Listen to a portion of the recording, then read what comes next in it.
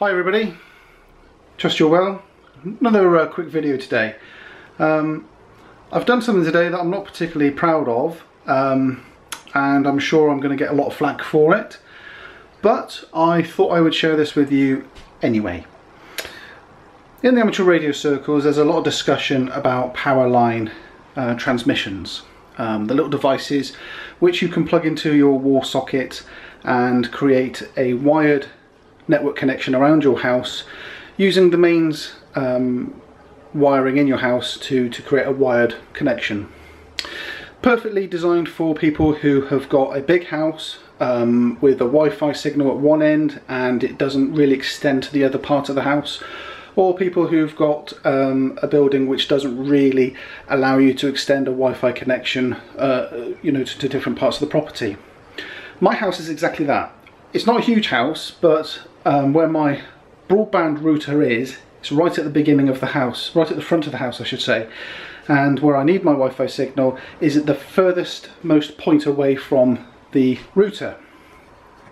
Now I've persisted and made do without having the PLT adapters because in the amateur radio circles they're frowned upon. They create a lot of noise, a lot of RF interference, and they black out and block out the amateur radio frequencies. I've only heard of rumours of this. I've heard of people showing me audio files and cases and stories of people who've had their entire frequencies wiped out, and I've never actually experienced it myself. So this morning I went out and I purchased some PLT adapters. So this is what I've purchased. I've purchased a Netgear XAVB 5421 Powerline 500. It allows me to plug in to the wall and connect my router. So the idea is this: that plugs into the wall down there, which in turn connects to my router, which is down here, and as you can see it's right next to the window, and this is downstairs at the front of the house. And where I need it is up here to plug into my Mac, which is buried under an iPad and a power supply to run off this computer here. And as you can see my radio is right next to it. So I'm proposing plugging it in right here. Like so. So here's the problem. My radio is here. The power line adapter is going to be there. The coax for my antenna goes down the floor, behind my desk, out of the wall, along the mast and up to the antenna. Now my antenna covers from 20 meters up to 6 meters, so I'm not going to be able to go any lower down than that, so I'm certainly not going to be able to test 40 meters. But here's the thing I want to do. I'm going to fire up my radio on 20 meters with the PLT devices switched off, and I'm just going to listen to the noise level and record at regular intervals what the noise floor actually is. Okay, so both devices are off, unplugged and not in the circuit. So let's go and find some interference.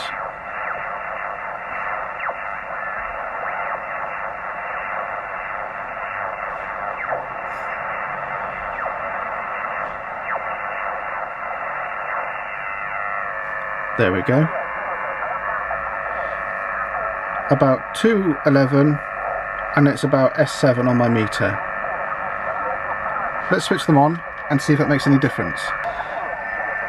Okay, they're both switched on now, and I don't think, I'll find out when I review it, but I don't think that's made much difference at all. And if I go down the band, I certainly don't hear any big blocks of interference.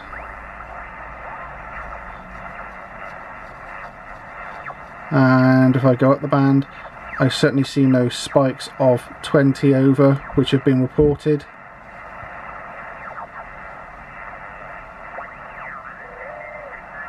And just remember the close proximity I've got of the PLT and my coax. They are literally within 1.5 feet of each other.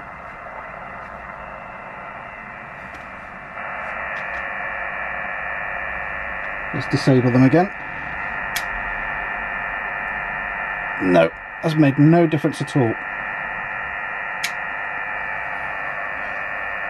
So there we go, that's my test so far. Now obviously this is a very quick and a very random test that I've performed today, and I'm going to run around the house and try a few more things out, and also go through a few more frequencies, and I'm going to provide a full write-up on my blog, I think, about how I found the PLT devices that I've bought.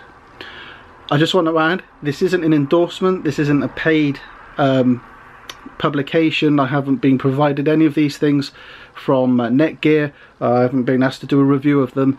I went out and I purchased the Powerline 500 this morning from PC World, just up the road from where I live, and I paid $39.99 for those two devices.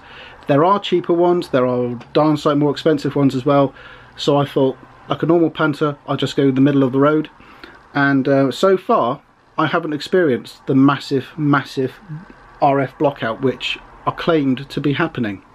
So watch this space, keep it in mind, and I will carry on and do a few more tests, but early indications seem to be okay.